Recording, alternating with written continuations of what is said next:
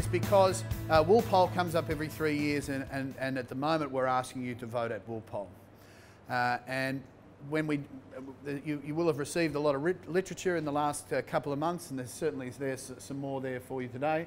But we want you to get out and vote, and we wanted to tell you what we've been doing and what we want to do in the next 3-year strategic period. What you are voting on for this WoolPoll is the next strategic period of the company, the next 3-year strategic period of the company.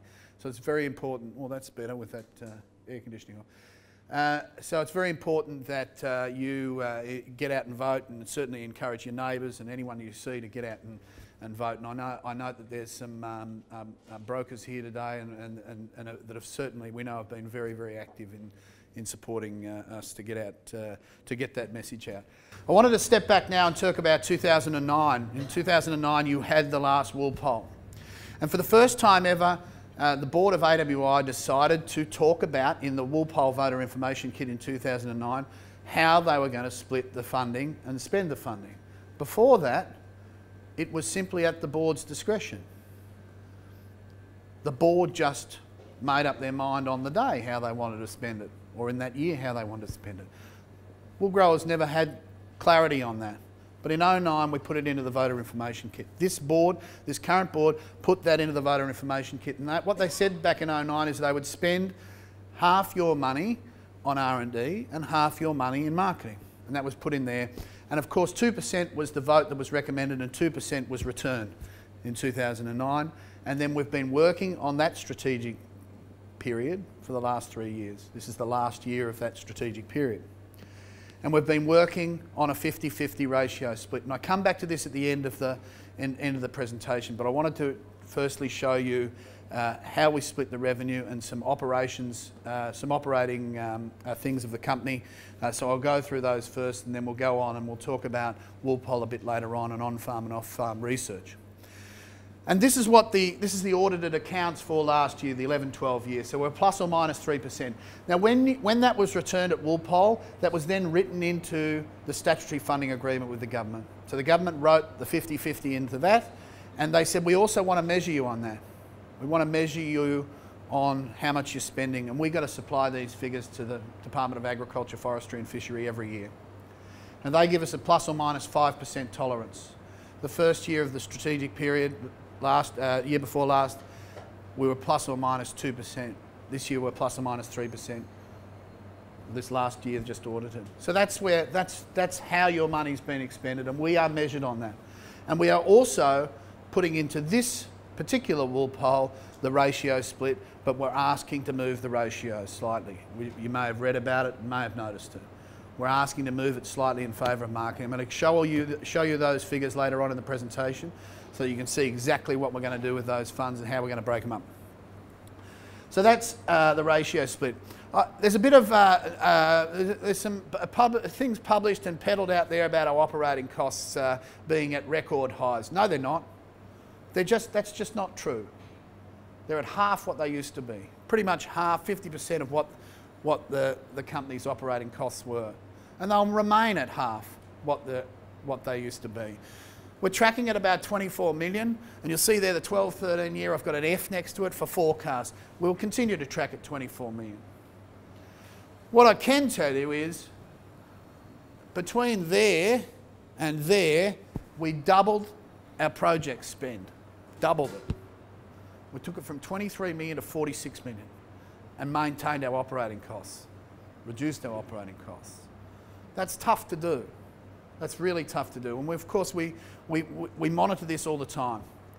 We monitor what our operating costs are all the time and make sure that we're working within our means. We're very conscious of wool prices and are keeping a close eye on that. So we've dramatically reduced, this board, this administration of the company has dramatically reduced the operating costs of the business. It's not maybe they have halved them. And we'll continue to keep them at that level, even though we're increasing our project spend. Our heart rate's gone up, our costs are coming down. And I'll talk about this in this next slide. These are the reserves. I want to show you all the figures here. We're not hiding anything this particular roadshow. We're showing you every figure that we've got. And this is the reserves of the company dating back to the start of AWI. And people say, oh, well, the reserves are at record highs. That's not a fact either. In 2003, we had reserves of 116 million. They are currently at 103.4 million. Significant? No doubt, significant. And the board's resolved to draw down on those reserves in the next strategic period. And I'll show you exactly how we're going to draw down. But these are the reserves of the company. Now, a couple of things I wanted to show you here. This line here is the next strategic period and how we're going to draw down on the reserves. But they want to leave something at the end too. They want to leave something in the bank at the end of that 3-year strategic period, the end of 15-16. Then there's a couple of other things here. The first is required reserves and the second is intangible equity. So we work above those lines. The required reserves is a formula that's made up of a few different things, but the first thing is we keep $5 million in reserves for exotic animal disease response. That's got to be kept. The government asks us to keep that. So we keep that in reserve. The other thing is, with any wool poll, you must offer zero as an option. We have to offer zero. We like that. We like that zero is always an option there, and it's written into our Wool Privatisation Act. So we can't do, even if we didn't like it, we couldn't do anything about it. If zero is an option there, there's always the chance that zero could be returned. It's a remote chance, but there's a chance. So you've got to keep some funds there. You've got to be aware of what it might cost to wind up a business like ours. And what we'd have to do to wind it up. And there's projects at the company that are out 4, 5, 6 years, and they would have to be expedited. They are contracts out 4 or 5, 6 years. So we allow for those, and we allow for some operating costs to wind up the business. So we keep a formula there, and that figure comes to about $37 million. And they are required reserves. We supply that, we audit that every year, and we supply that to the government as well. And then above that, there's a piece of intangible equity.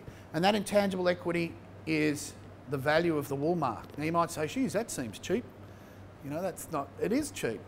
It's really cheap. But that's what it came to us as. When we merged with the wool mark company, the value they put on the wool mark to bring it across to our books was $10 million. So with any intangible equity, you can't look at valuing it up. You can only look at impairing it. And every year we've got to look at impairing it. Now, if we were to sell that, and we never would, but if you were to sell it and you got 70 million, someone offered you 70 million, he could put it on his books at 70 million because he's just paid 70 million for it. But we got it on our books at 10 million and we can't value up, we can only impair it. So that's the required reserves and the intangible equity. I'll go through these figures in great detail a bit later on, but I wanted to show you that on the slide and how we're going to draw down. And we don't want these peaks, dramatic peaks and troughs where the business is going into the ground. You can see here, that's getting a little desperate. That's getting a little close to the line. And that's exactly where the current board of AWI took over. We're not making this up. These are the real figures. And then it went up, and it went up for a couple of reasons. It went up because wool prices went up. We started marketing wool, and wool prices went up. And when wool prices go up, we get more levy. That's a fact. But the other thing is, we halved our operating costs too. We started saving money and putting money back in the bank. So the reserves went up for 2 reasons, not one. Went up because we got more levy, granted. But they also went up because we cut costs dramatically. And we'll continue to look at ways at doing this, making our business more efficient and cutting costs. So they're the reserves. The human resources of the business are like this, look like this. We have 15 offices around the world in 13 different countries. We have other agents elsewhere in the world. So in actual fact, we cover 26 countries around the world. And we're adjusting the size of those businesses depending on the priority. Of course, China is a big focus of ours and will continue to be a big focus of ours. But everyone that we had in China was based around supporting manufacturing. You know, technical staff. And all of a sudden, China's become a consumption market. We had no marketing staff there. So we're swinging the ratio there, away from our manufacturing, because as China swings from a manufacturing to a consumption market, the human resources we have in a market like that have got to be appropriate for that market. So we're constantly looking at those particular offices and seeing whether we have the appropriate resources for that business. We have a ratio of 60% of the company are women, 40% are men. Now that's unusual for an agricultural business. It's unusual for the wool industry. We like it. We think it's good. And that's not done by design, it's done by destiny. We simply employ the best people we can get. The average age is 38. That's come down 2 years in the last year. The average age last year at the AGM that I put up was 40. It's come down. We haven't got rid of any senior citizens, but we have got some really young staff that have come on. And the balance of resources, the age of the resources, human resources that we've got in the business are just perfect to take us into the next 3-year period. We've had a lot of adjustments to do in the last 3 years. We knew that we couldn't do it all in 1 year. It burdens the business too much. But we have made dramatic human resource changes every year. Big ones, big expensive ones. That's another way that we've been able to cut costs. And we've got the balance right. We won't, the instruction to all the staff is stop. No more, no changing, just stop where you are. So, you know, I'd like to think this will go up, this human resource slide will go up at the AGM coming up in November. Next year's AGM, it should look exactly the same, except to say you'd want to improve. Well, you don't have to. This is still, these two figures are still good figures. They stay with us about 5.5 years. That's good. At 5 years, you're starting to incur long service leave. So we're always working to make sure that we keep the people that we've got. So we always want to push that figure out. And the other thing is turnover is 6.3. Now, in a place like here in Dubbo, that might be very normal. It might be even lower than that. But in a city like Sydney, it's about 15%. So we're tracking okay there. We're always looking to improve that. So the turnover in the last 12 months. Now, what I'm going to do is I'm going to hand over to Rob Langtree. I'm going to have a bit of a spell, and then Peter Ackroyd's going to talk after Rob. And Rob's going to go through the marketing strategies of the business. We've got some videos to show you here, so be patient. We think it's an interesting way of showing you and demonstrating what we're doing. So welcome, Rob. On the 1st of July 2010, the Australian wool industry, therefore the wool industry, went back into the business of marketing wool. For about 12 to 15 years before that, very little or no marketing was done of the fibre. There were brands out there using our product. Those brands didn't talk about it. And when I came in and started working with Stu and with the board, I was quite interested to find there were Italian merino sheep. In fact, there aren't, but it's a good story for them to tell. So a large part of what we're doing is overcoming a little bit of lethargy and a lot of lack of knowledge. The way we talk about it internally is to say that in that 12 to 15 years, what's happened is that the wool industry has lost a generation. It's lost a generation of consumers, and it's lost a generation potentially of designers, the people who actually design apparel. Most of your wool, some of the broader microns not so much, but most of your wool goes into apparel in varying shapes and forms. And a lot of what we have to do is really educate a new generation of consumers, and in some cases, I think I'm on the older end of Stuart's demographic there, but even remind people who've forgotten what wool's about, why wool is appropriate for apparel, and even talk about the fact that wool's changed. I think in the time I've been around, the clips find up about a micron, it's gone back another half micron. But the wool that we're all used to consuming now, if you go into DJ's or Myer, is a very different thing from when I was growing up and I had a 25 micron sweater I wore every day with a blue stripe on it. It's a very different product experience. So a large part of what we do, while it has different campaign themes, is about educating various sectors within the consumer market, apparel, and as Peter comes in, he'll talk a bit more about apparel and interiors, about a fibre and about a product they know nothing about, or very little about. So that's our charge. One of the first things we did in that first couple of months in 2010 was come up with a campaign where it's a theme line called No Finer Feeling. And we use this campaign to tie together a number of different activities that we do. Some of those, although increasingly less and less, is what you might call traditional advertising. Increasingly more and more, and an accelerating rate of this, is about social media, about digital media, about videography and about education through literally bringing the fibre to life. So I'll talk about each of these 4 campaigns. Woolmark Prize, I'll talk about in a sec. Gold Woolmark is a China-based campaign. It addresses the issue that Stuart started off by saying, and I think our chairman's quoted as saying, our market is China, China and China. And then the last one I'll have Peter talk to because he's, I guess, the man behind its success. One of the key dimensions, and I keep looking at George in the corner of my eye because he's the one that keeps me accountable. He's the one that every board meeting says, but you said we're going to measure this. And we do. One of our measures is the level of engagement with retail trade and with brands. As the wool industry, even with the numbers Stuart showed you, if you look at gross apparel globally, and you're talking about a couple of $100 million worth of sales, the Australian wool industry is a very small part, a very small voice in that global market. So for us to be heard, we can't do it by ourselves. We need to work with companies that take the fibre, turn it into fabric, take the fabric and turn it into fashion, apparel and or interiors. Over the last couple of years, when you remember we had 10 or 12 years, 15 years we were out of the game, we had to rebuild relationships with our partners in the industry offshore. And that took a little time. So year 1 we had the Benetton company and we had Missoni join us in talking about the benefits of wool. And we looked a bit like a fashion brand because we wanted to be back in that space. Even by using consumer media, we were trying to say to the global fashion industry, oi, don't forget wool. We're back in the business and we want to be part of this conversation. Year 2, we got a little bit more support from the industry. So we added Armani, which was iconic for us in the top end of fashion, Zegna, which many of you know as a company and as a buyer, and Laura Piana, who obviously looks at that top end. This list of 30 participants is in market right now. So we've gone to 2, to 5, to 30.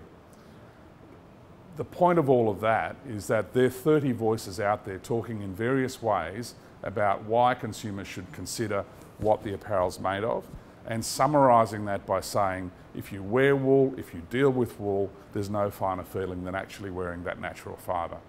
So that's what that campaign's about.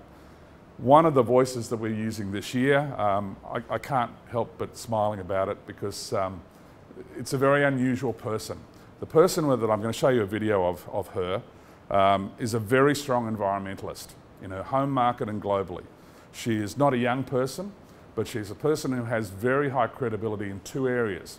For an older, mature designer, her brand is probably the hottest thing in Hong Kong right now, and also in Europe. And she's known to be very ethical. So when she talks about wool being a natural fibre that has qualities that are appropriate to apparel, people believe her. So you'll see this in various forms. It's in digital form, it's on video, it's on the internet, it's on YouTube. But just have a look at how we work with these people and take their brand to talk about our product.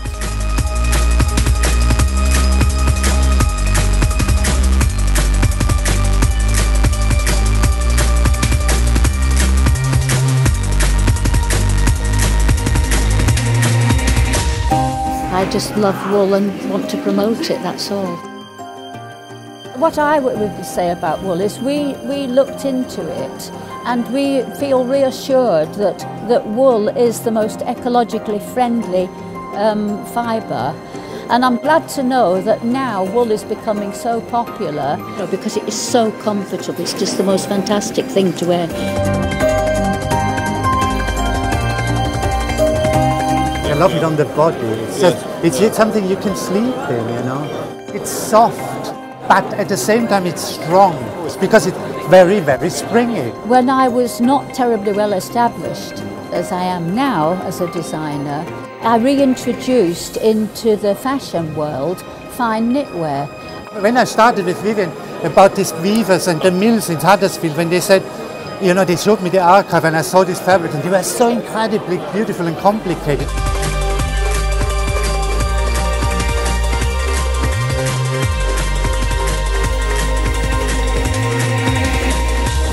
I like a very, very fine, lightweight wool.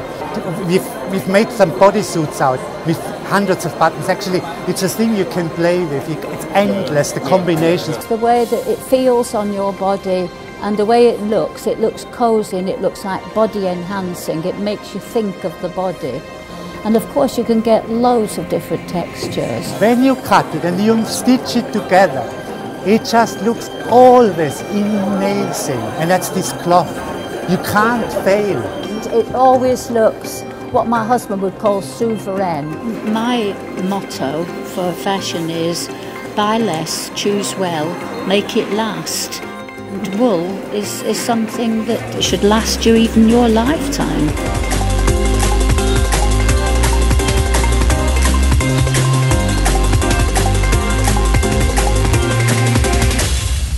So she's a wee bit quirky.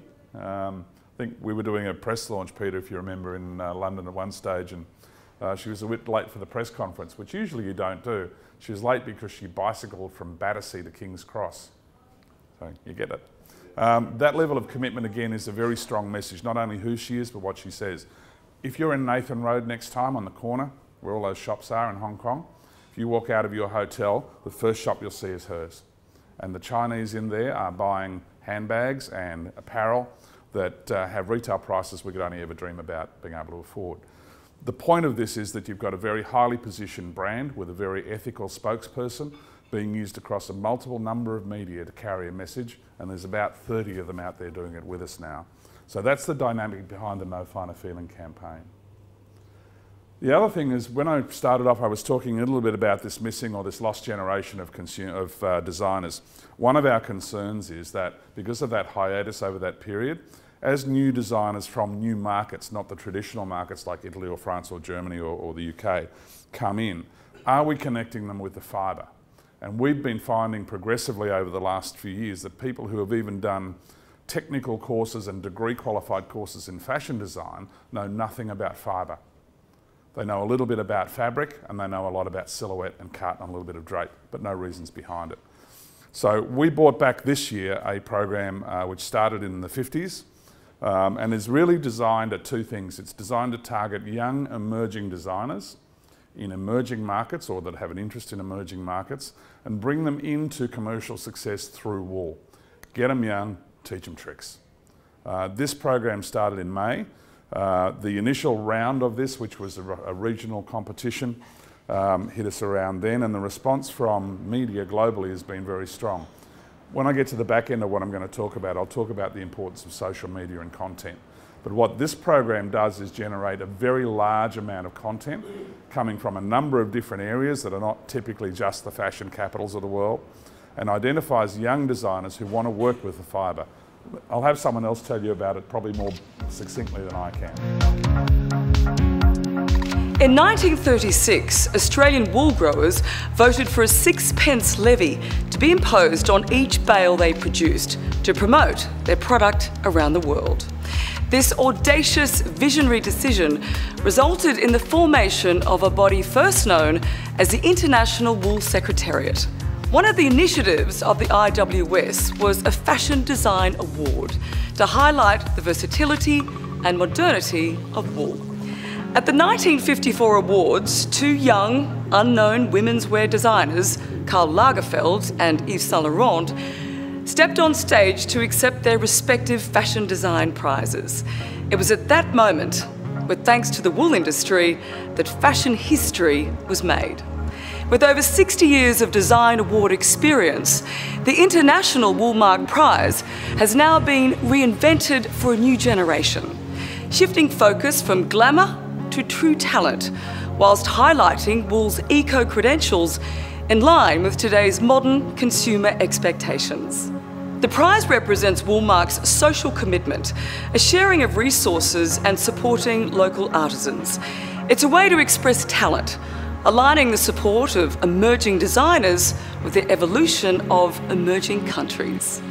The competition will draw on the best talent from around the globe, focusing on the key consumption markets of Northern Europe, Southern Europe, US, China, India and Australia, with the final award to be held at London Fashion Week in 2013. Partnering across these regions, International Fashion Bible Vogue will provide support and credibility, ensuring it quickly becomes one of the most prestigious design awards globally. Woolmark's global network has secured commitment from the world's most exclusive boutiques and retailers, including Harvey Nichols in London and Hong Kong. Young designers are very important to Harvey Nichols. So this award facilitating and recognising young designers we're really in support of, because we're always looking out for the new designer, the latest designer, because we've got a very fashion-forward customer. With long-standing tradition, Australian wool innovation continues to support the future of design, assisting emerging talent to occupy a solid place in the global apparel industry through the honour and prestige of such an international prize. The benefits of this particular approach is that it doesn't use advertising.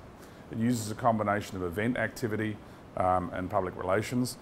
The other thing is that the judges that sit on these regional panels and then on the global panels are in themselves icons within the fashion industry. You might be asking yourself, well, how come you're focusing so much at the top end? That's not necessarily where the volume is, but the way the apparel business works is all the influence is top down. So if we're in brands like Harvey Nichols or where are we in Neiman Marcus or David Jones or areas like that, even though people come in and look at that fashion, they'll also buy within that environment a number of other articles. They won't necessarily come into a mid to bottom tier retailer and then go up within that sort of space. So this really enables us to do two things, is to take that partnership idea, include designers in it, include retailers in it, identify new talent and promote them through. You may have read there's a young fellow called Dion Lee, and Dion Lee's the Australian regional finalist that's going to be going into Europe in February, into the UK, and be judged and hopefully awarded. We can't say that, we've got independent judges, but that's the whole point of that particular program. Another key area, and perhaps the most compelling area, and Stuart will come back and talk to it towards the end of the presentation as well, is the unique once-in-a-lifetime opportunity we have in China. We have an upside and a downside. The downside is that in China over the last 12 to 15 years, the type of product that Chinese consumers see is not particularly the best display of our fibre. You could walk onto a Lane Crawford specials table in Hong Kong, pick up a sweater, it'd have a wool mark on the back of it, you buy it for $7 Hong Kong and it'd pill in 20 seconds. So one of the issues for us is that we need to change up the positioning of wool. We need to redefine in the Chinese consumers' terms what wool is. We did some qualitative research about 8 weeks ago in China, and frighteningly, I guess it's common in a number of other markets, when we asked people where cashmere and wool came from, they said, oh, the cashmere is the good part of the wool, and the other stuff must be processed. They didn't understand there were two beasts. They didn't even understand that there were two marginally different fibres. So we've got a massive job to do. But again, in this particular market, if you're not in this market now as it emerges from being a production-based market to a consumption-based market, then we're going to miss an opportunity of a lifetime. So China, in the board's terms, is a key critical priority for us, and it's one where we've developed this program called Gold Woolmark. We started with this program 3 years ago. We had a bit of a feel for how the market worked, we've refined it, and it's now back in the market again on a national basis, targeted at the top end of the market, but using a very different marketing techniques. It's essentially what we call data-driven marketing. So it's finding people who've got the money to spend on clothing at this level, who have actually got a track record of spending it, and then appealing to them directly, using sampling, using data-based marketing, using interactive technology. I'll show you what looks like a very traditional piece of film, but it's the keystone, if you like, of how we communicate this particular mark, Gold Woolmark. Importantly, what we found also in the same research was that in the past it wasn't so, and now it is, that if you connect Australia and Australian wool with European quality heritage fabric, with a brand or a set of brands that the consumer understands, their willingness to pay at a higher rate back through that supply chain is exponentially increased. So this is the first time in the first market where we've overtly gone out there and said, see this particular Ferragamo product? That's made from British cloth that's woven in Yorkshire. That British cloth woven in Yorkshire is from Australian merino wool. Do you want it or not? And the needle goes bing. So I'll just show you this piece. Stuart reminded me to say that you won't know who the presenter is, but he's the equivalent of Parko. He's the equivalent of a Michael Parkinson in China. But it'll just give you a feel for how we're positioning the product.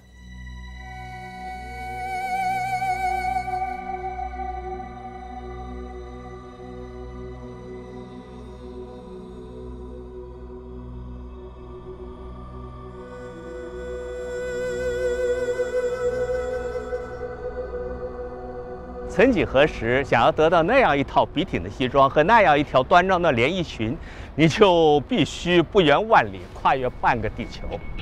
我们今天在这些杂志上所看到的时装潮流，实际上都已经触手可及了。就像在这样的高档店铺，或者这样的定制西装店里。那么这些心灵手巧的设计师和裁缝们又从哪里得到这些高档的面料来制作这些精美的服装呢？他们来到位于北英格兰三菱环抱的约克郡，造访了已经为数不多的专业加工厂。这些工厂在生产高级精纺面料方面已经拥有了几百年的丰富经验和历史。他们还探访了欧洲其他一些地方的毛纺织公司，那里生产的面料也让世人趋之若鹜。实际上呢，所有这些高档面料呢，都来自于一种令人惊叹的可再生的天然纤维，我们就叫它羊毛。那就像只是把它简单的叫做一辆汽车，或者呢，就像把它叫做一幢房子。因为造就了世界上华美之物的那种无比精细的羊毛，来自于世界上独一无二的优质绵羊品种——美利诺绵羊。而绝大多数的美利诺绵羊呢，生活在一个独特的国家，那就是澳大利亚。要制作这种优雅而高档的面料和衣服，工艺技术极其复杂。不过有幸的是，要识别这样的面料和衣服并不复杂，只要找到这样的一个标志就可以了。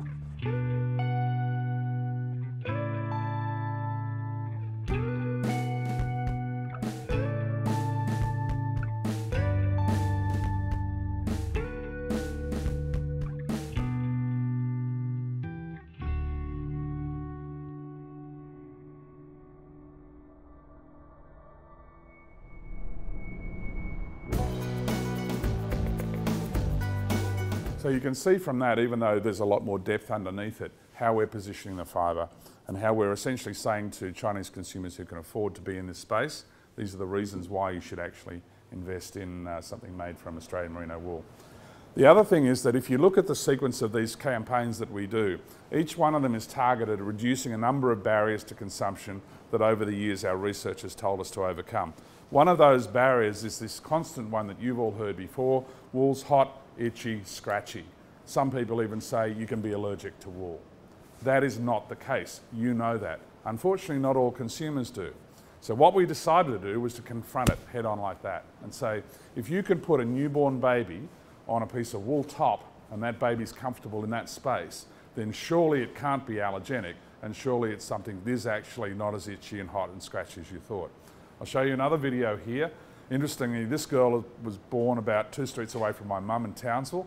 People don't really know that she's actually an Aussie, but she's iconic in this space and she's respected. She's also one of the UN ambassadors for a number of children's programs globally, and she's engaged with us now through 2014, talking about how wool relates to this area of mother and baby. This is not necessarily about selling a lot of blankets and small baby items. It's about what it says about the fibre as much as it is about the product that you see it on. I've just completed a 3-day shoot for Woolmark with 12 little newborn babies, and I have to say it's been one of the most enjoyable campaigns that I've ever shot.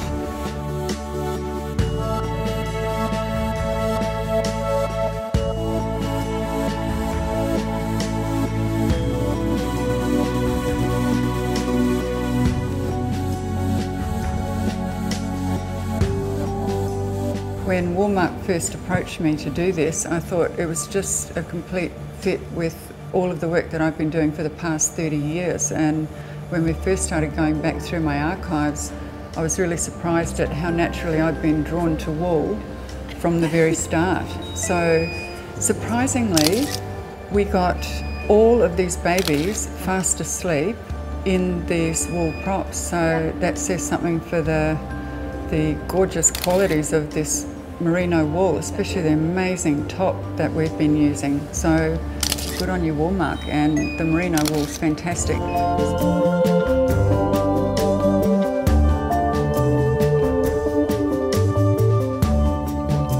And you'll see this iconic image. We've actually just finished producing another one, which is pink in colouring.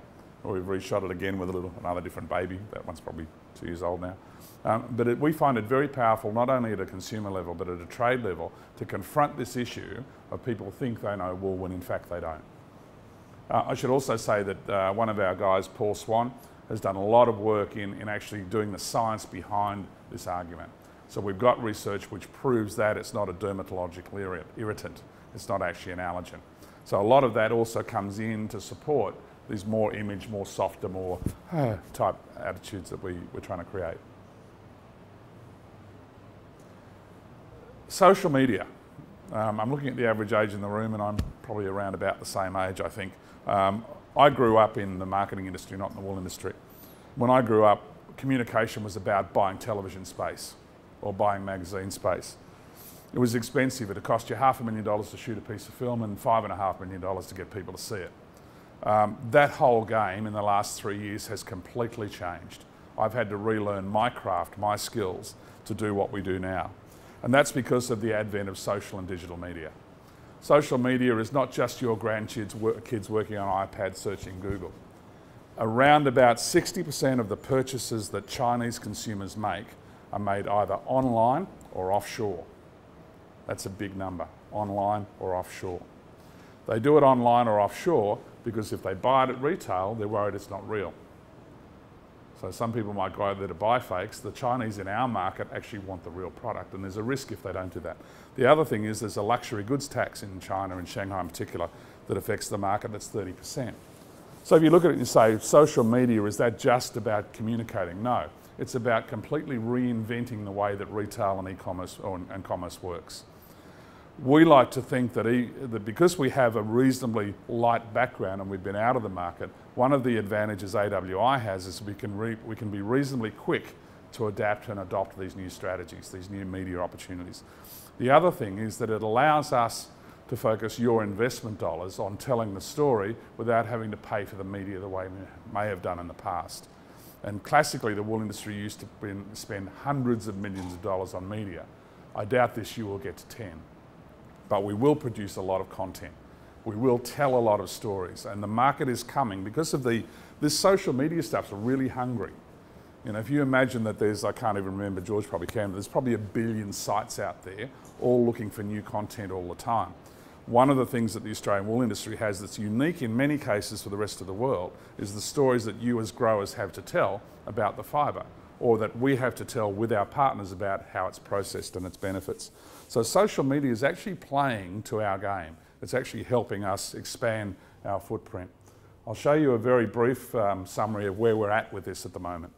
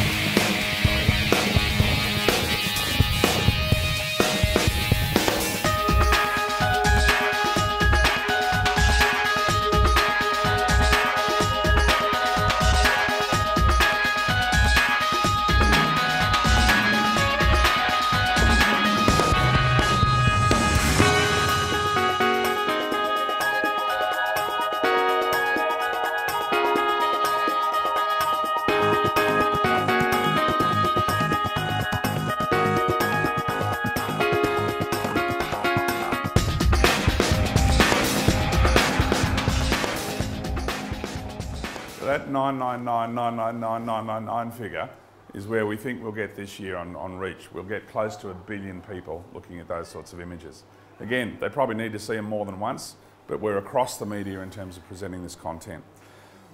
A number of people have asked us through these sessions, okay, that's great, you're doing a pretty good job, we think, maybe, in fashion and apparel. What are you doing for the broader microns? You know, this tends to focus on the finer end of the clip. What do we do in the broader microns? This whole concept of educating consumers moves from fashion right the way across into interiors and into carpets. What I'd like to do is to introduce you to Peter Ackroyd. Peter lives in London. I wouldn't say he's Prince Charles's best mate, but they know each other.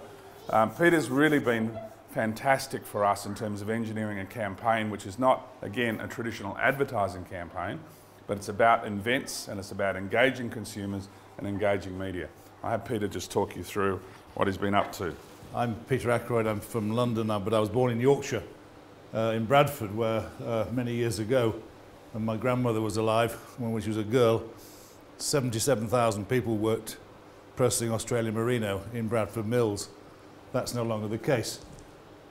What's left is a niche industry which is supplying luxury brands and supplying interior textiles to the high standards and supplying floor coverings to the high standards. Let me take you back to February 2009, 26th of February, Clarence House, Prince Charles's residence in St James's in London. Prince Charles called in about 10 to 12 experts from the textile trade to complain about his poor wool check. 2009 was a bad year. The beginning of 2009 was just after the massive crash had happened and the banks were failing and everything was falling down around us. And Prince Charles said, well, my farmers don't want to farm wool. There's no point. What's the point in even collecting the wool? We get nothing for it. We don't even need to shear them. It's absurd. So he said, I want to start a campaign for wool. Let me fast forward you to 2010, January, Australia Day. On a cold, clear day in Cambridgeshire, the campaign for wool was launched. The slide there is the campaign for wool as it was in Australia. It moved to Australia in a big way in Sydney in 2011. And these were the partners that partnered with the Prince of Wales' campaign for wool here in Australia. So here he is, the Prince of Wales, talking about wool. Why is he talking about wool? Well, he's a farmer. He believes in sustainability. He believes in renewables. He's an environmentalist. But he also believes in luxury brands. And I'm reminded of my good friend, the late Rod Thurkell-Johnson, who from many years ago, we collaborated on several projects. And Rod, when the Prince of Wales announced his campaign, was one of the first farmers to write to him. And he said to me, I'm always very proud that my wool goes to the finest brands in the world. But to have a royal environmental sign-off is beyond my dreams. It's superb. And this is what we've got. We've got the world's leading environmentalist, who I thought was slightly cranky 20, 30 years ago, now being the man of the man of the moment. The man of the moment of Met, where high fashion is wanting to tell consumers about where their fibre comes from. It's called provenance, and it's called quality assurance, and it's called environmental responsibility. The Prince of Wales was keen that we should all work together, so the campaign for wool is a Commonwealth operation. Here's a message from Prince Charles. Ladies and gentlemen, I can only apologise for making this somewhat disembodied, yet I hope suitably low carbon appearance. But I did just want to take this opportunity to thank everyone at AWI for their support for my campaign for wool. Since I launched this initiative at the start of 2010, it has really gained momentum around the world, and this is in no small part thanks to the support from everyone in the Australian wool industry. Now, I have fond memories of spending time on various sheep stations when I was lucky enough to live in Australia for 6 months, over 40 years ago now, and being able to see for myself just how important wool is to so much of this vast country. I could not have been more depressed, therefore, when I saw the price farmers were being paid for their wool had dropped to such low levels that many were leaving farming and the numbers of sheep were falling dramatically. The ultimate insanity was when I learnt that a new breed of sheep had been developed which doesn't need shearing, called, can you believe it, Easy Care. Determined to do something about this and to restore wool to its rightful place in the scheme of things, I convened a meeting with representatives of wool-growing organisations from around the world, along with fashion designers, interior designers, carpet manufacturers, and importantly, retailers.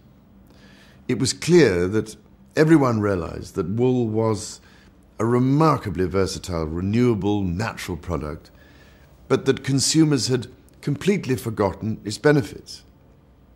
The result of the meeting is this campaign, which I'm delighted to say is backed by all the major trade organisations. So, in addition to AWI, it is supported by the British Wool Marketing Board, the International Wool Textile Organisation, Woolmark International, the New Zealand Wool Growers, and Viking Wools of Norway. There are also many other companies and organisations making up the largest coalition in recent history, who are helping to raise awareness amongst consumers about wool's unique properties, which are, when you actually look at them, pretty amazing. Whether it is the clothes you choose to wear or the products which furnish your home, it is clear nature has the edge on the man-made competition.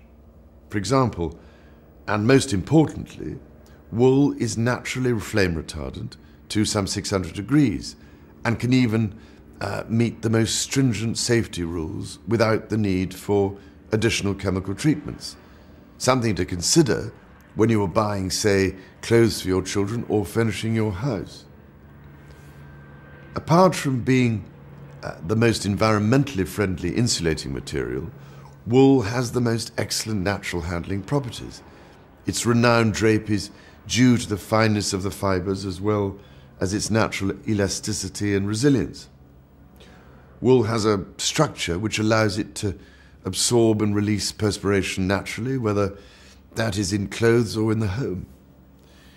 It is able to acclimatise to individual environments, which means that a wool jumper will ensure you are never too hot or too cold.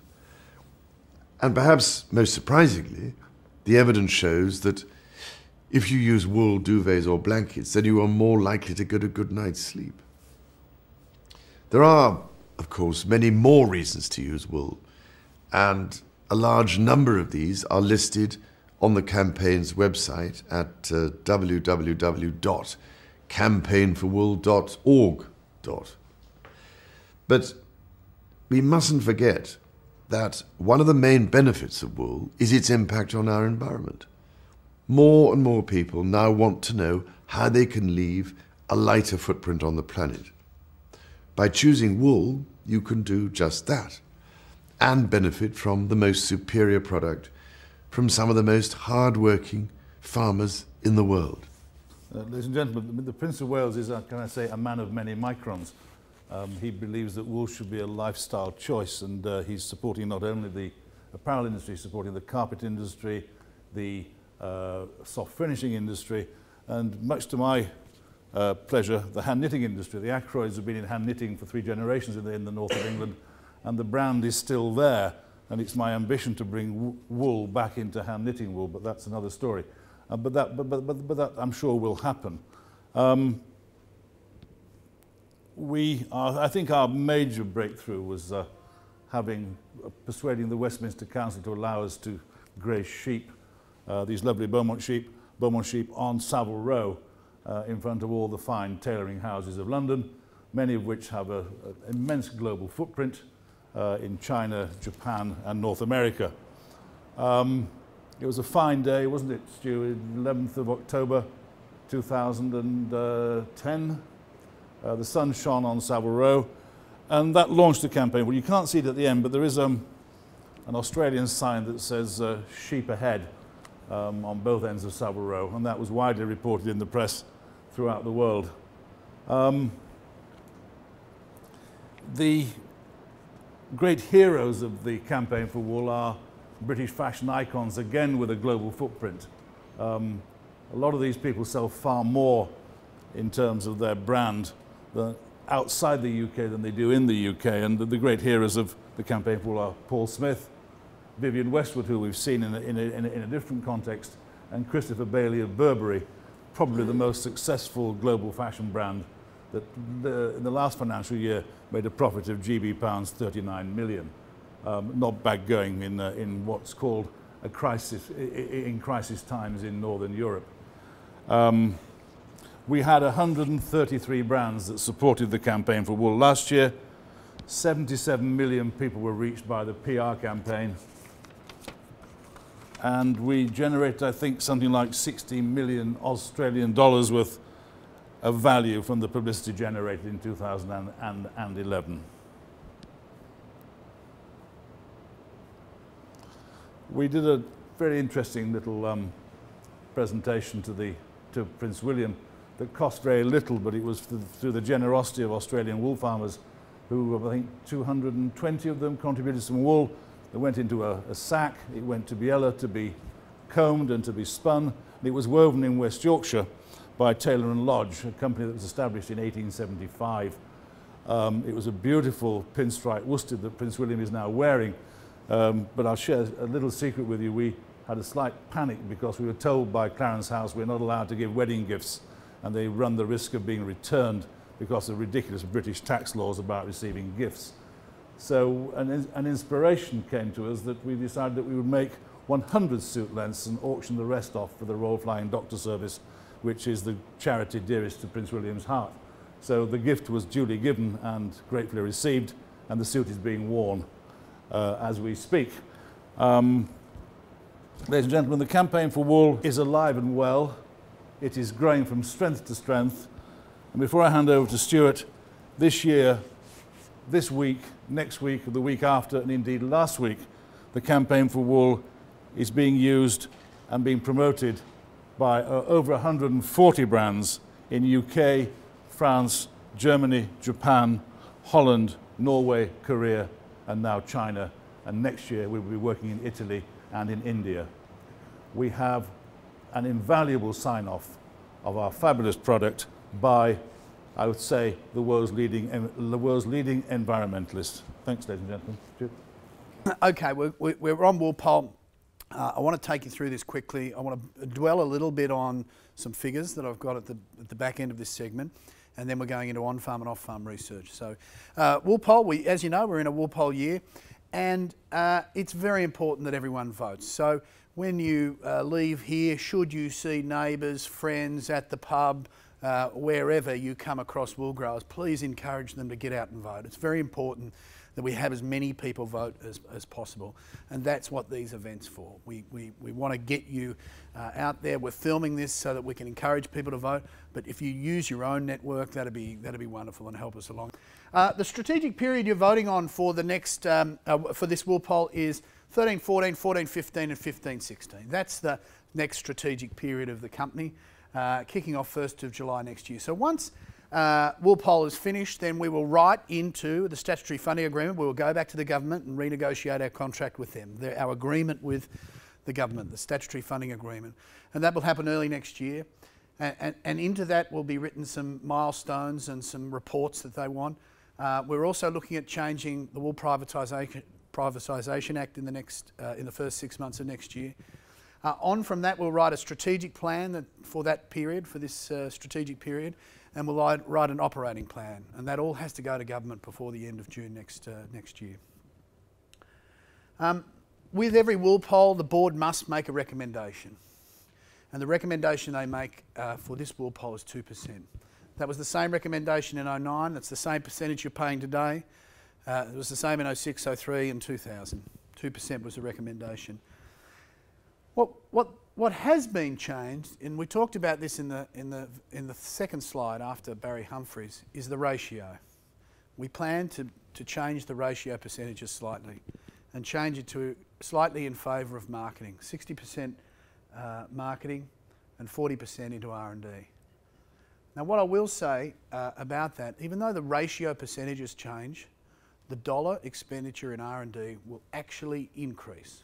And I'll show you how we're going to do that a little bit later on. So just remember that even though we're changing the percentages and reducing the percentage in R&D, the dollars expended in R&D will go up.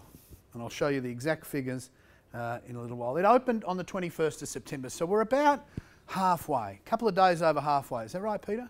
A couple of days over halfway, 3 weeks to go, a little under 3 weeks to go. And it closes on the 2nd of November. That's the first Friday in November it closes. The first Tuesday in November, there's a little midweek race in Melbourne that you might know about. So the first Friday in November is when it closes, and the counting will start. WoolPoll.com is up, it's available, and the actual voting on woolpoll.com.au is really easy. We went through it the other day. I had my first look at it, and it's very, very simple. You punch in your shareholder number, you punch in your postcode, and you can go straight to it, hit the button, and it's done. So if you're up to it, you're confident about the internet, then try woolpoll.com. I wanted to talk just quickly about where our money comes from. And in the first strategic period first strategic year of the next strategic period, 13-14, this is where the money will come from. So there's a lot of chatter in the media about, you know, it's just levy and government funds. And certainly the government funds are very important, as is the levy. But we have other revenue sources. So when you vote at a WoolPoll, you vote for our existence, and you vote for the revenue streams that flow in. There's about $6.7 million we get in licensing fees from the wool mark. The wool mark is a very, very vibrant business. And now that we've started putting money back into advertising and promotion and marketing, we're starting to get more licensees. For the first time in 20 years, that figure is going up again. We're getting more revenue in from wool mark licensees. Very important. We have some investments. Naturally, with $100 million in the bank, you're going to get some interest. So there's some investment there. But there's a few other things as well. There's some throughput royalties. There's a few leases that we've got. So there's revenue from that. And then in the first strategic year, we're going to draw down on reserves to 15 million. So that's what the pie looks like in the first year. I just wanted to be crystal clear on that, where the money's coming from in the first year. That's where that's the exact breakdown of where it's going to come from. And here's the exact figures. Now we're just going to spend a bit of time on this. And what I will say is the board has been looking at this slide, this model, for near on 12 months. Every board meeting, they've been looking at it, leading up to WoolPoll. They haven't looked at it in the last month, but before that it was about a year. And they modelled all sorts of things, and they wanted to monitor the Eastern Market Indicator as well.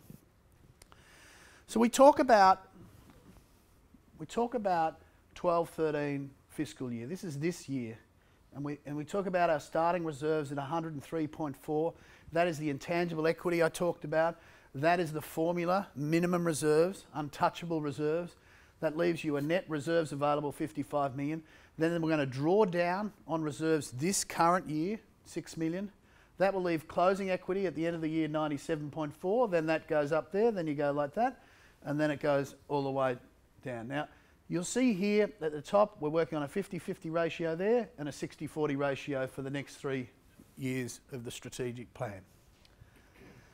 So that's above the line. Then you go into expenditure, and you can see down here, it's quite low. But this year we'll spend $34.6 million on research and $34.6 on marketing, 50-50. That's what we'll do this year. You can't help getting a red figure when you draw down on reserves. If we dip into reserves and take some money out of reserves, we'll get a red figure. Now, in a normal business, a red figure looks bad. In our business, it's simply a reflection of us drawing down on reserves. So that's that year. Then we move into the next strategic period. This is what you're voting on, this period here. Starting equity, 97.4. Tangible equity stays. 37 million in untouchable reserves. 55 in reserves available. We're going to draw down to the tune of 15 million the first year.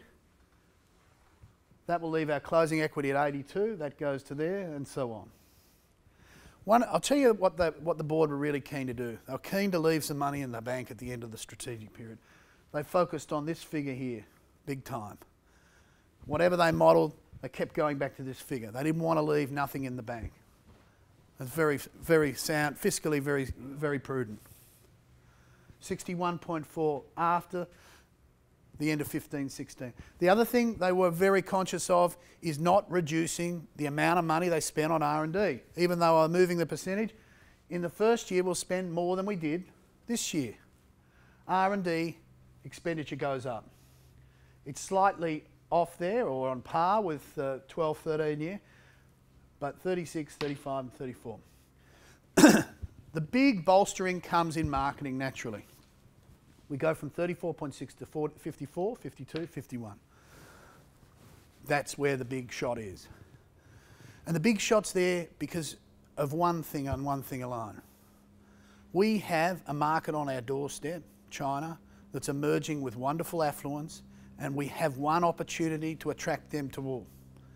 We think that this is a once-in-a-lifetime opportunity to put some money behind some marketing efforts there, and those emerging people that are going to buy their first wool suit or their first wool sweater, buy it and enjoy the experience of wool. And we want to bolster the programs in that area. The other thing we're going to do is we stop spending money in the US.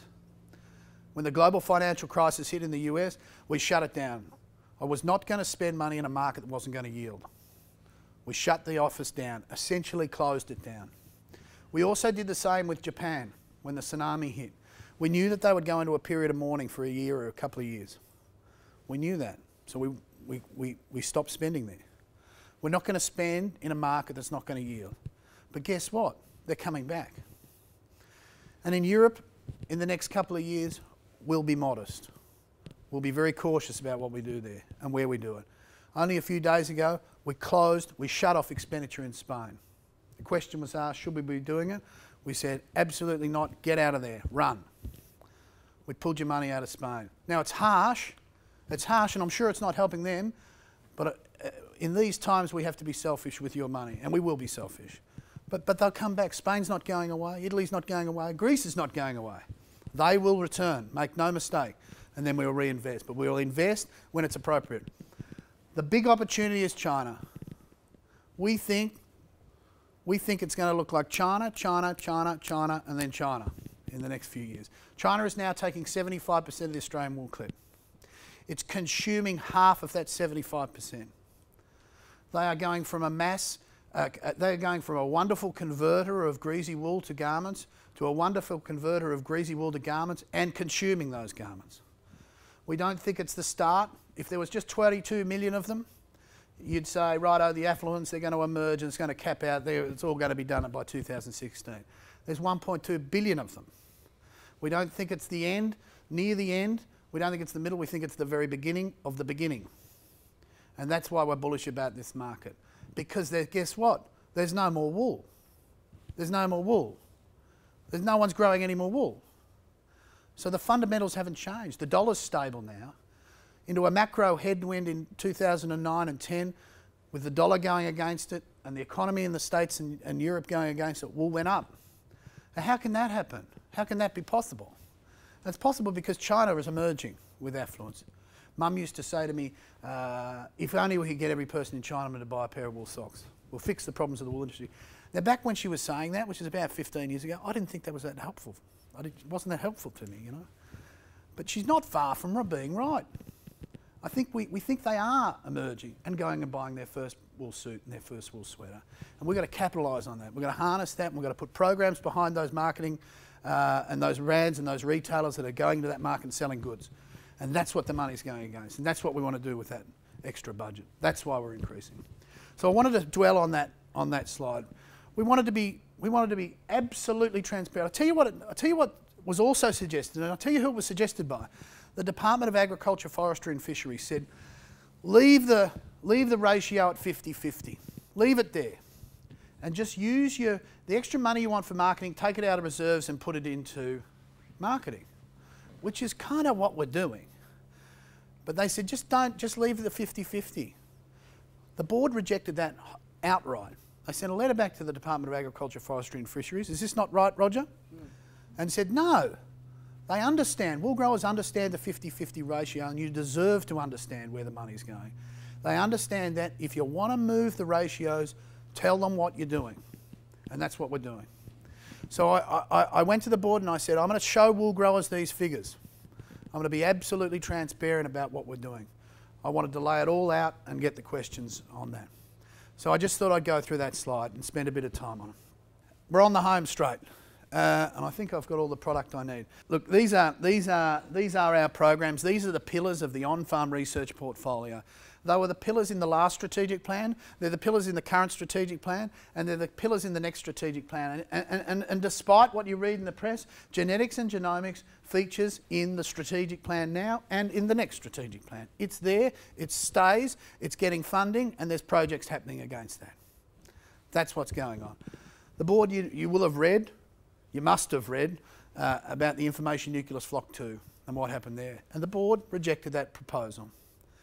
That is their right to reject projects. Not everything we put up to them gets through. And that is the board expediting their fiduciary duty. That's what they do. That's what every board does. And they rejected that project. They didn't reject it because the science was flawed. The science was sound, very sound. The best scientists in the world on this tended that particular project. They didn't reject it for that. They rejected it because they couldn't see it being delivered to wool growers on a mass scale. And people say, well, why can't it be delivered on a mass scale? And there was one figure. $130 a snip test was prohibitive. They felt that it was prohibitive, and if it was $30, it may not be prohibitive, and maybe one day it will be at $30. But it's $130 now, and that's why they rejected it.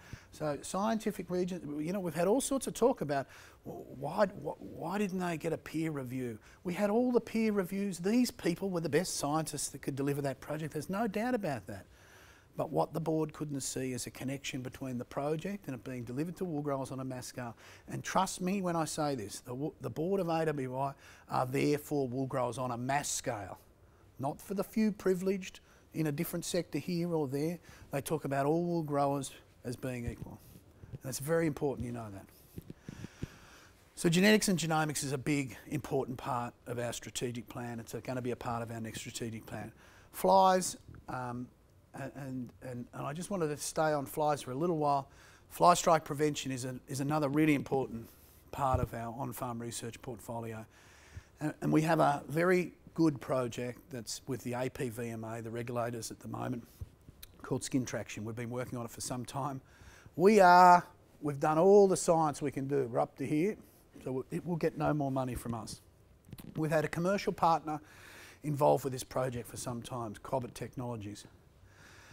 It uses a piece of chemistry called sodium lauryl sulfate, which is found in toothpaste and shampoos. It's a very benign piece of chemistry, and what happens is that chemistry is forced under the skin, pneumatically forced under the skin of the animal, and it blocks the nutrients going to the skin. What they call an eschar or a skin scab forms. That skin scab falls away, and you get something that looks like a mule's, a surgical mule's. It's not quite as good as a surgical mule's, but it looks very much like a surgical mule's.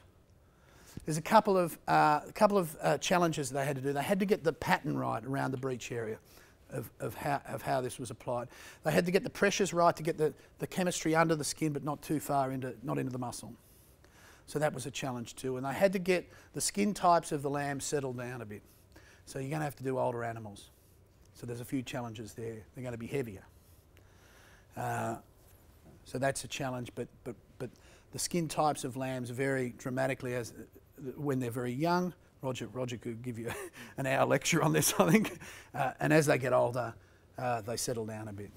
So we have to do them a bit older. So we're training people. The applicator's done, the pattern's done, the chemistry's with the APVMA. Everything's pointing towards happiness here as an alternative. But we're not stopping there. But we have had a hiatus, you know. There's been not much coming through in terms of new projects in this area. And in the last 12 months, there's been two interesting ones pop up. Two interesting projects that are now under funding. One from the United States, which is quite interesting. and we're just doing some initial trials, and another piece of chemistry that was used by the CSIRO back in 1975, and there's been some advancements in reacting or activating that chemistry, which might offer us an opportunity. So that's quite an interesting progression. And then people say, well, what's happening in the Northern Hemisphere? How have you managed to settle that down? We haven't settled it down. We've just got on and done what we're meant to be doing, research. We're not suing PETA in courts. We're not going after them. We're not putting it on the radar screen of retailers in the Northern Hemisphere. We're doing what you want us to do, R&D. And we'll continue to do that. Once a year, we do one thing in the Northern Hemisphere. We send a delegation, and Peter Slacksmith's just been on this delegation. She led this delegation.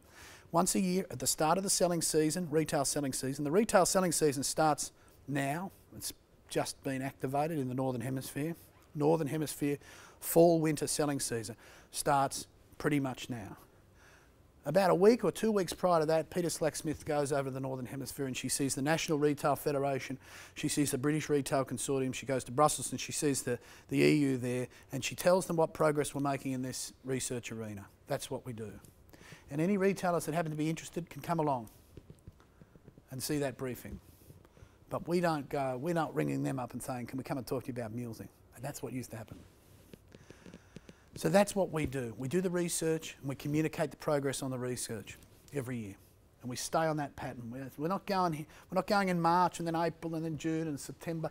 We go at the beginning of September every year. That's when we go. So that's flies. Worms continue to be a challenge for wool growers, and that's a big investment. Now the other two that I wanted to talk about, and I'll tell you what our board does. There's two things they bang the table on: dogs and shearers. Every meeting they bang the bloody table and say, what are you doing? There is a great willingness, and you can talk to Roger about this, a great willingness to fix these two problems. And the appetite to spend more money in this area is high. And they've put the challenge out to the executive of the company, come back with some ideas. And there's ideas coming back, and those portfolios are both growing. When they first got in, we took $600,000 in operating costs out of the shearer and wool handler budget. I know it was $600,000 because they asked me to do it and I did it. So we went and we dropped it down to $858,000. I remember that was the first year budget.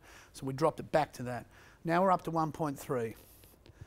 And we're doing some awards and rewards programs with shearers and wool handlers. And in this very facility is a great beneficiary of the shearer and wool handler training, and are doing a wonderful job. In fact, we've just poached one of their guys who's come on staff with us.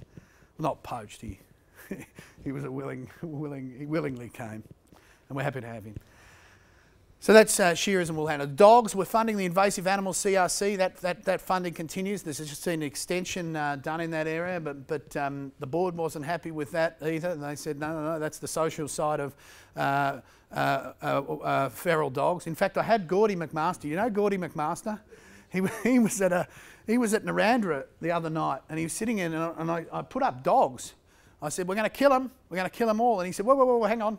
You mean feral dogs, don't you? Because he's a breeder of Kelpies, and he corrected me on that. So yeah, we want to kill the feral dogs. We want to knock them out, and it sounds pretty rough, especially to our foreign guests tonight. But we want to kill dogs. We want to get rid of them, wipe them out. They're no good, and they're great. They are prohibiting, even when wool is equitable to be in, they are a barrier for wool growers to get back into this wool industry. There's a lot of other barriers too, but this is one. So we're keen to get them out of the way. And there's a lot of work we're doing with well-organised regional groups that are willing to go out and kill dogs. We're helping them with baits, we're helping them with refrigerators and infrastructure and training to make sure that they've got money from the municipality or the council or the state government, and we're putting money in as well. And we're making effect. We're taking it. It's having an effect. There's some parts of Australia that we're having a great effect on with control of wild dogs. So they're the on-farm research. Post-farm research. I wanted to talk a little bit about some of the work we're doing in post-farm research, and these are a pair of wool denim jeans. Now, wool denim, you might remember, you might have some wool denim. It was developed in 1988 by the Wool Corporation, actually. The Brad Mill were the commercial partner, and Just Jeans were another partner. And the fabric that they developed had 12% wool in it. It still has about 12% wool in it. and the rest is cotton. And the price of that fabric was $14 a metre, so it was very expensive. Just to give you an idea, Levi's buy their denim at $4 a metre, and they use about a metre in every pair of jeans. So the raw materials, if you add the zips and the studs and a bit of yarn, it might be $5 a material cost for a pair of jeans. But $7 was prohibitive, and I remember I lived and worked in the United States for 4 years, and we used to go over to Levi's and would show them this wool denim, the old wool denim, 12% wool, $14 a metre, and they liked the product, but they didn't like the price, naturally. They couldn't work out by putting 12% wool in there, you have to quadruple the price. They couldn't justify that. So we went back to the drawing board with wool denim, and what we did is we decided that we wanted to increase the wool content, first thing, and the second thing is we wanted to drop the price. And the only way we could drop the price is by using off-the-shelf wool and off-the-shelf cotton yarns. Now what they did with the 12% wool denim is intimately blended the yarn and put it into some roving and then spun it and then wove it into a fabric. So it was an intimate blend yarn, which is expensive, and that's where the cost was in the product. So we've developed a new wool denim, and there's 3 weights. There's 17% wool, 21% wool and 34% wool. These are a 34% wool denim. What we've then done is gone back to some of these partners, these big North American jean partners, and I won't mention the company that's going to commercialise it, and we've got their attention, and they will commercialise a wool denim jean at 21% in autumn-winter next year. One of the biggest jean companies in the world, you all know their name, in one of their very, very famous jeans, and that will go into 120 countries next year. So that's a wool denim reinvention. The other thing I wanted to talk to you quickly about is Optum. You might remember Optum. Optum was a technology also developed in the late 80s, early 90s, and it was designed to stretch the wool fibre. And when you stretch a fibre, it reduced the microns. So a 19 micron became a 17 micron, 21 became 19, and so on. And they were the days where everyone coveted fine wool, but guess what? We've got a lot of fine wool now. We've done it through genetics. And these machines aren't as popular as they once were. In fact, they were never that popular. 7 machines were made, 5 of them went to China, 4 of them remain in Inner Mongolia, and 1 is in Shandong province. The company we're working with in Shandong province has done some work for us recently, and it's not about using Optum for its original purpose. So its original purpose was to fine up the micron, set the fibre in the stretch state, stretch it, set the fibre, and put it into fine apparel or sweaters. And it works well in that, and it actually has a slippery handle. It's comes out feeling a bit like a cashmere, and people like that, but it wasn't really that popular. But what I did remember seeing with CSIRO back in 01 or 02 is some work they'd done in temporarily setting the fibre. So they stretched the fibre, didn't set it, but put it into some yarn and then put it into a very, very dense weave structure. Very dense weave structure. And then they used steam in the fabric state to shrink relax it, and then it became denser. And what it creates is a waterproof wool fabric, totally waterproof, 100%. No membrane, no silicone, nothing, no Teflons, nothing on that except pure wool. And it's waterproof. And that gets us into another area of where wool's never been, and that's anoraks and parkas and waterproof gear. A really important innovation that's coming through. This portfolio is about getting wool into places that it hasn't been. That wool denim is about below the waist casualisation. When we get out of our suits and we wear them every day, when we get out of our suits in the evening, we get into something casual, you are almost forced below the waist to put cotton on. There is no alternative. Wool doesn't compete in that space. So we've got to address that, because as China emerges with affluence, they're going to dress casual as well. They're going to buy their suits and they're going to buy their sweaters, but they'll also buy their jeans, guarantee you. And we need 10 projects in that area, 10 products in that area, not 1. And this gets us into anoraks and waterproof gear. Have you found anyone to commercialise this yet? No, that fabric came out 2 weeks ago. Yeah. We don't think there's going to be much problem with that. Teflon's coming under a huge amount of pressure. Fluorocarbons have been found in all the bloodstreams of all of us, including Africans. So Teflon's, Gore-Tex, is a product that's under pressure. all those shell garment fabrics are man-made petroleum-based products. And they're bloody expensive. And they're hugely expensive. The fabrics, just the fabric, forget about the garment, the fabrics in some of those technical textiles are up in the range of about $40 a metre. $40 a metre. Now you remember what I said about cotton denim? It's 4. That wool denim product, 7. A wool suit fabric might be 15. These shell garments are 40. So it's not as if the price is going to worry them of wool. Wool could be $40 a kilo. Still not going to worry them. So that's a waterproof fabric, and that's a wash sample that we've been using. So that's that. We're on the last 2 products in the last slide. So bear with me. This garment is actually, in terms of the fabric, isn't that innovative. There's no topical treatments on this. It's a 28 gauge piece of base layer knitwear. You might know of some brands like Icebreaker and Snow Gum that do this sort of stuff. So the fabric is not innovative, but what is innovative is the structure of the garment, the design of the garment. And I'll tell you why. We've been working with Investec Loyal, which is the boat that won the Sydney to Hobart. It actually wins it just last year. It goes off on Boxing Day and it gets down to Hobart just before New Year's Eve. And we've been working with a crew of Investec to design a garment that's the perfect sailing garment. There's great innovation in colour and cut and texture and drape. It doesn't have to be a topical treatment. And this is a garment that we've been designing with them. And that alone is an innovation. They've asked us to extend the cuff on the top there, so it goes over their hands and protects their hands against sunburn. They wanted things in the back, like a little pocket in the back. They use muesli bars, and they want to poke muesli bars in the back there. So we've cut all those into it. The idea of this is to tender wool as a technical textile, and then develop these garments in consultation with these partners. These all have windproof zips in them, and actually merchandise garments with our brand on them that are specifically designed for that particular market. So the fabric is an innovative, the cut of that garment and the innovations that are in the zips and the placements of the pockets and the cuffs and the shoulders and the sewing in the neck. Very interesting way of doing things. We want to do that with a whole raft of different industries. We want to make the perfect sailing garment. We want to make the perfect football garment. And this is I don't know how you feel about this mob. I suppose it's a bit too far. Oh, maybe it's not too far north. Collingwood Football Club will wear wool in their garment jersey again next year. Now, there's a few grey hairs here. There's a few blokes that look like they may have played in wool football jumpers once upon a time.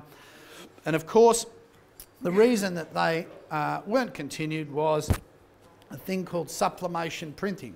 What they used to do in my day is that used to be a badge that would be sewn on, and that would be sewn on. Now they get a white garment and they just print it all on, and it's quite a technical textile actually.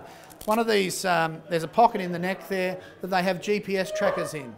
All AFL players for the last few seasons have been wearing GPS trackers in the back of at the back of their neck. It looks like a little matchbox in the back there. And this is a link spun wool polyester blend. Again, it's not a garment that's going to consume a lot of wool, but it positions wool as a technical textile, which is very important. We don't want to just tender wool as a tailored textile. We want to tender it as a technical textile. So those some of that. Okay, that's the presentation. We're through the presentation, and I wanted to open it up now to questions. We've had some questions as we went through, but I'm perfectly, as are the others, perfectly willing to take some more questions if we've got them.